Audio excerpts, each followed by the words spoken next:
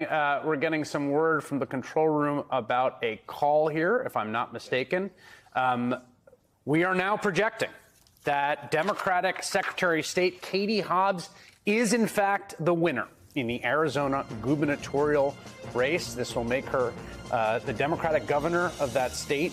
She has, according to our projections, vanquished Kari Lake, local TV news personality who mounted an incredibly strong campaign. Katie Hobbs was the only statewide elected Democrat. She was the Secretary of State. She ran for governor, and it looks like she will be the next governor in Arizona. Steve?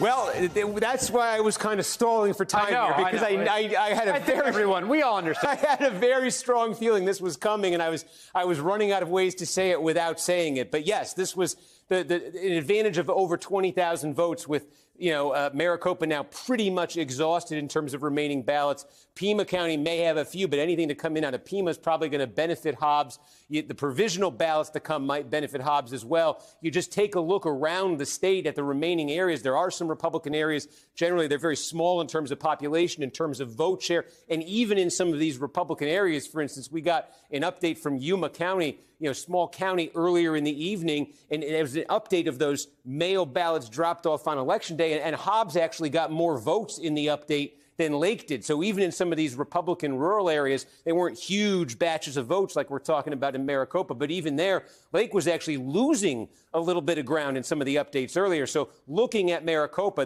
it was ball game. You knew Kari Lake needed to get a massive number out of there. I think she needed to get this thing at least inside of 5,000, where you could plausibly make a case that maybe there are enough votes out there in just the right combination for her. But when you saw 20,000, that's a safe margin for Katie Hobbs.